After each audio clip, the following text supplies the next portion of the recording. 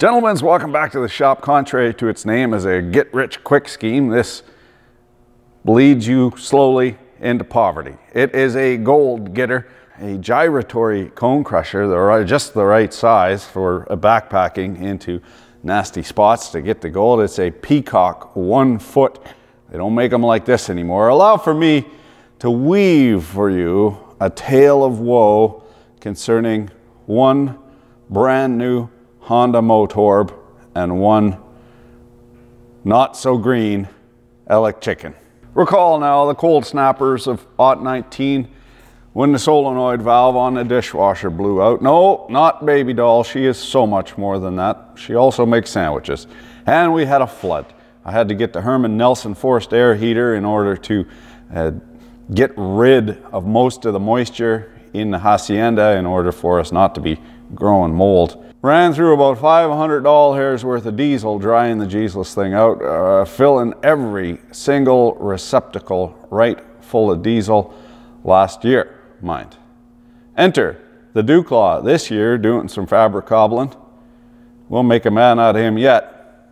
Scratching his head and nuts nigh on the better part of a morning trying to get this Jesus thing to start. Would not start, not for cursing, not for praying, not for nothing. Perk your ears up now, learning close and careful, real listeningly, we get to the crux of the matter. Just because something is wet, sloshy, and in a red gasoline jerry can does not gasoline make. If you're having trouble starting an engine, make sure that you got the right fuel in it. This had been filled with diesel fuel, what for drying out the hacienda nigh on a year ago. Mind you me, that's entirely my fault. I take all the blame, but that does not mitigate the fact that he expended a couple of hours wasting his time because he had the wrong fuel. Oh, ben hallo! On parle d'abet, is related. It's, somebody must have yelled, "There's an inspector coming!" Yeah, I guess it's a lesson in know your fuel, I guess, eh? Like what? It's a lesson in keep your enemies close and your frenemies closer.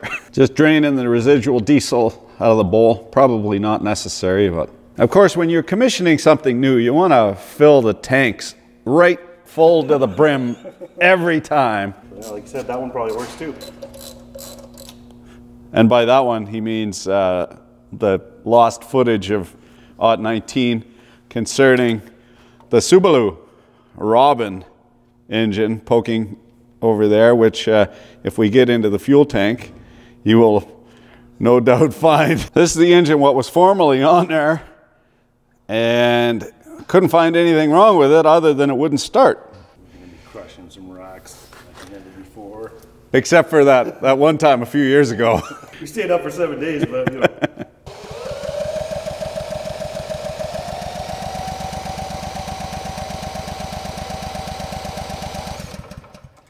Why you no start? Okay, we're gonna do it the hard way. Oh yeah, it's gonna go.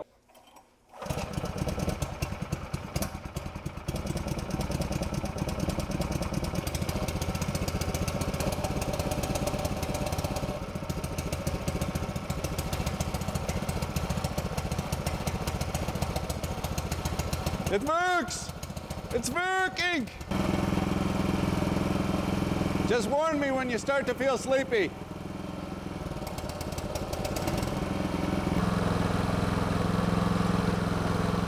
Ah oui, c'est pas ta mère, pèse là-dessus!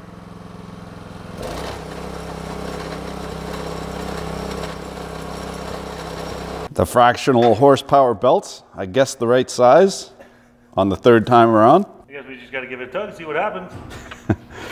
we all know what happens.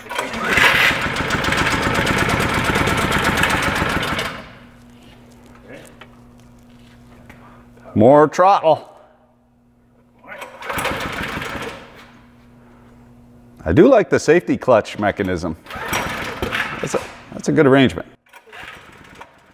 There we go.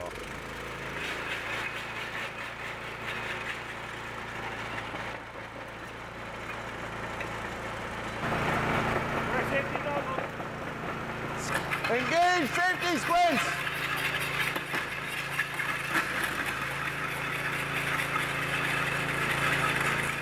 Yeah, I'm here for the 5 o'clock free rock giveaway there, Joe Rogan.